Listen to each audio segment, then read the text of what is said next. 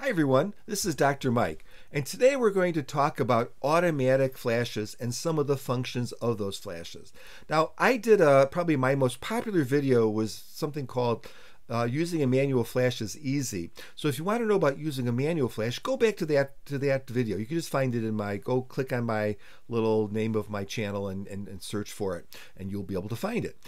But today we're going to look at automatic flashes. And so let me tell you a little bit about my story and my history with automatic flashes. So in 2003, I bought my first electronic, or my first digital SLR camera. It was a digital Rebel Kiss, also known as the 300D, 6 megapixels. I was really in hog heaven. And I was using that camera professionally and doing a lot of corporate work, including a lot of headshots. But what I discovered was that the little flash on the camera really was extremely unflattering and gave just terrible shadows and kind of made people look not very good. And I knew I needed an external flash, but I knew nothing about them. And in fact, I had so little knowledge about digital cameras in those days that I was shocked to find that external flash would be at least several $100s. But I plunked down the money and I bought a Canon. I think it was a 430EX, if I'm correct. They now have a 430EX version 3, so this was version 1. And when I looked at the back of the control panel, this is a different flash, but it was similar. I saw all these buttons and was completely baffled. I tried to read the manual, but manuals for flashes are written for people that understand flashes, not for novices like I was. And they're usually not only written poorly, but they have terribly small little diagrams that didn't make any sense to me. And so I did, for years, I hate to say it, I did all of my shooting in what was called ETTL mode, and I'll describe that in a moment. And it was only until I started using manual flashes off camera that I had enough courage to go back and understand what some of these other functions do. So today we're going to talk about those, so hopefully that you'll have that understanding too. Hopefully I'll do a good enough job. And when you look at a flash, there's really two areas that these automatic flashes do. Now, of course, every flash is different. Some flashes are not nearly as sophisticated as this one is, but many flashes are nowadays. And so kind of look at your specifications when you buy a flash. We'll talk about things to look for just in the body of this discussion. But flashes, more modern flashes, basically have two functions now. They can either control the way the flash flashes, that's the first set of functions, or they can control the flash remotely. What does that mean? That means you take the flash off the camera and you put it on a stand someplace. You maybe have multiple flashes, and that allows for some really great lighting effects, some really great portrait effects. And in fact, when I moved into off the camera flashes, I did that with manual flashes, which is how I learned how to use manual flashes, which actually gave me the courage to go back and study these buttons on this flash, or on flashes similar to this. So we're not going to talk about remote stuff because that's a whole different topic. We're just going to talk about some of the basic functions, the different ways that we can flash a flash, so you understand them too, and you're less afraid of them if it's kind of freaking you out. So the first way is usually the default way. So when I turn this flash on, come on, flash. Go on for me. There we go. It's going to open up in what's called ETTL mode, or if it's a different brand of camera, TTL mode, which means through the lens metering. What that does is that the computer in the flash and the computer in the camera communicate with each other and figures out what the right flash is. How much flash should it be? Should it be brighter or less bright to get the proper exposure? That often works very, very well. And since it's automatic, it's probably the way to go in many instances, but not all instances. Now, sometimes you will do that, but if you're too close to the subject, especially if you're looking at a face, you're going to blow out that face. It's just going to be too bright. And so what you want to do then is use another function on the flash, and all flashes will have this, which is called flash exposure compensation. It's usually going to look like a little arrow with a plus and minus sign or something like that, like a little flash arrow. So if I press on my button, I get another little thing if I press that, and I can control, using the little dial here, I can control if I'm going to make the flash brighter than what it thinks it is, or if I'm going to make it less bright. And often when I'm doing a portrait, I'm going to make it less bright by a stop or two. And the flash then says, okay, I think the flash should be this bright, but I'm going to lower it by a stop or two or a stop and a half or whatever I need to do and make it less bright. And that way I get the perfect kiss of the perfect kiss of light on the subject's face. I don't blow it out, but yet I give it a nice light so they're evenly lit. So again, if you're using ETTL, and if it's too bright or not bright enough, all you have to do is to go in that plus minus little arrow thing, adjust up or down depending on your needs, and you will have flash exposure compensation put into place, and you will get either a little bit brighter or less bright flash. Now don't forget, of course, in these kinds of flashes, if you have a white ceiling above you, you can also bounce that flash to get a nice shell, kind of like a showering of light. That works pretty well too. So that simple thing of just doing this works. But remember, you got to have a white ceiling. You can't do it up in the sky. And that ceiling can't be 20 feet above, like if you're in some auditorium or something. It's got to be like, 8 feet, 9 feet above you to get that effect. So that's the first thing to remember. And if all you learn is ETTL is the easiest thing to do, and flash exposure compensation, adjust the flash up or down based on that ETTL setting, that is plenty to take away from this video. But wait, there's more. There's also other functions that your flash will do. So if I press on this again, there's a mode button usually. If I press on that mode button again, it's going to say M for manual. So manual kind of disconnects the computers between these two devices. And the only thing that the camera controls is when the flash flashes. So the power of the flash and all that is not controlled at all by the camera. So what is that good for? Why would you want manual control? Well, sometimes you can buy flashes that are just manual, and they flash just like any other flash. They're really cheap, and if you need to do multiple arrays of flashes, they're a great option because they're cheap and you can have several flashes flashing at once. Awesome. But there are times when you might even want to use manual control with a flash that has ETTL. Why would that be? Well, every time I use ETTL, the computer in the flash and the camera are working together to give me the right exposure, and that can change a little bit. So if I was doing a series of headshots of a person, I could actually get variations in exposure. And if I'm doing, let's say, 20 or 30 headshots of that person, they're going to pick the right shot. I want them to all look identical with the exception of the pose, right?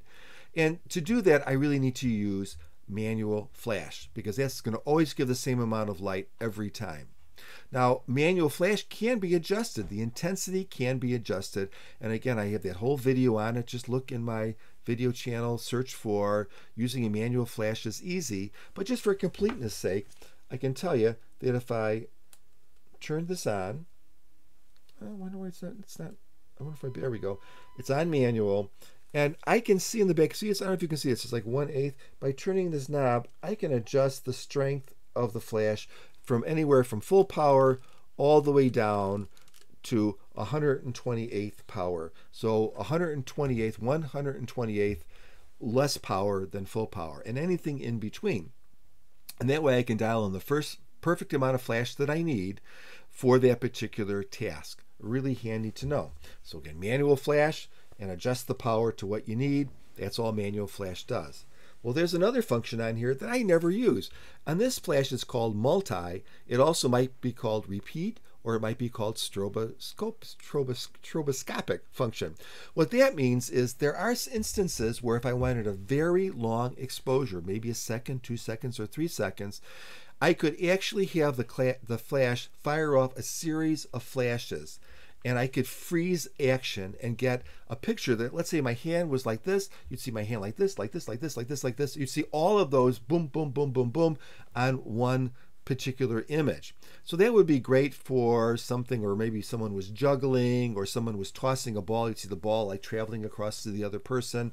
Let me show you what that means. So I have this set right now on 4 megahertz. That's the speed that this will flash, and it's 7 flashes. So if I hit the flash, so I don't know if you heard that, but the flash, the shutter opened up, and then it took 7 flashes, boom, boom, boom, boom, boom, boom, boom, 7, and then the shutter closed. All right. So if I had that, if let's say someone was throwing a ball, you'd see 7 images of that ball as it traveled across the arc to the other person. Kind of a cute thing, something I probably don't have a need for, but you might, so I wanted to tell you about it. So what else can this do? Well, two other things that I want to talk about. Well, actually, I'm just going to talk about one of them because some cameras don't support the other. I'm going to talk about probably my favorite function of an automatic flash, and that is high-speed sync. And that on this particular flash is achieved in a different way by pressing this little sync button here. If I press that, that little icon lit up, that has a little H on it for high-speed sync. What does that mean, and why would you need that? It sounds very confusing, very fancy, but it's not so much if you understand it. So first you have to understand how shutters work. So in between here is the sensor, all right? My big nose there is the sensor, right? And what happens when I want to take a picture is there's two curtains, a bottom one and a top one, the shutter curtains. This shutter curtain comes down, all right? I press the button, it opens up. After the exposure is complete, the bottom one comes up and then causes the image to lose light, or the sensor to lose light, and we've taken our picture. But something strange happens at faster shutter speeds.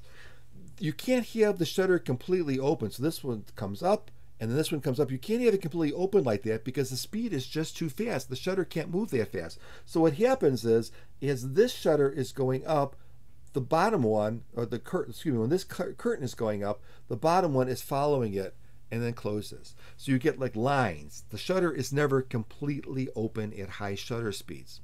So the problem is that if I pick a very fast shutter speed and I want to use flash, either the camera will not flash because it knows that it can't do it, or if it does flash, I'm going to see a band. Like some of the images are going to be dark, and some is going to be properly exposed because, again, that shutter, those curtains are moving up together, not completely open and completely closed. Well, that's a problem in some instances. And the time that we have when the shutter is completely open, the fastest speed that a camera can go is called the flash sync speed. So on this Canon camera, the flash sync speed is 1/200th of a second. If I try to do anything over 1/200th of a second with a flash, it's either not going to work, or if I force it to work, part of the image is going to be underexposed. On some cameras, it might be 1/80th of a second, or on some cameras like Nikon's, it might be 1/250th of a second. Well, that's great in most instances, but let me give you a scenario where I tend to use high-speed sync. I'm outdoors.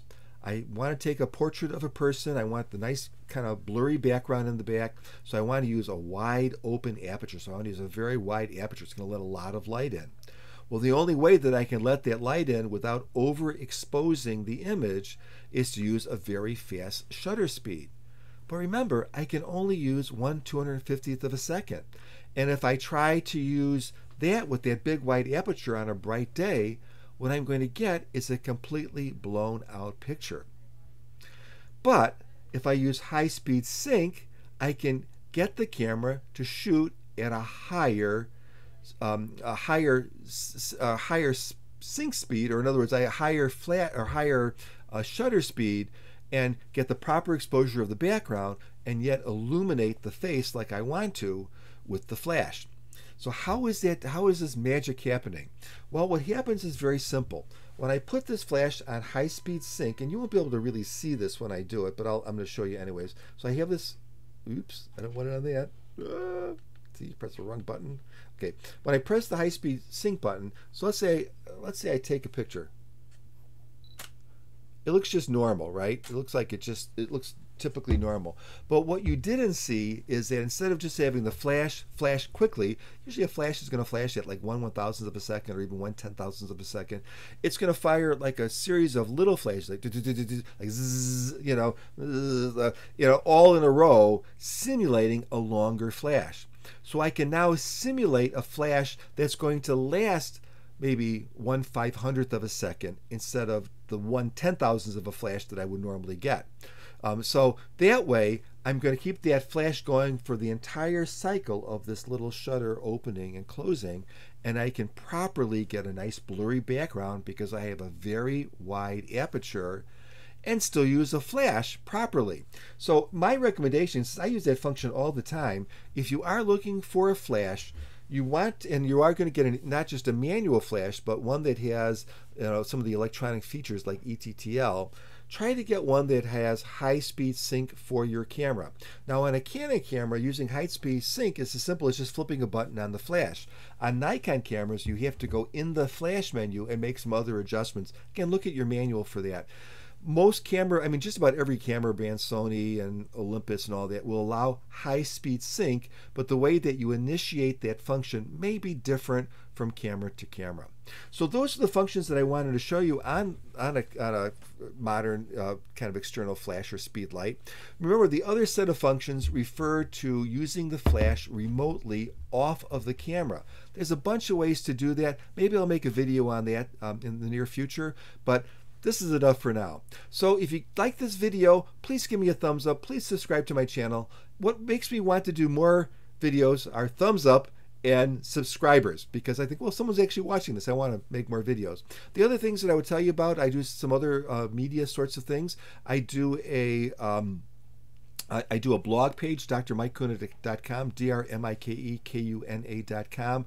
That's a lot of my personal feelings, a lot of my philosophy of life, a lot of things that are happening in my life, referring to my retirement, my kids, whatever. I think it's kind of interesting. You might not.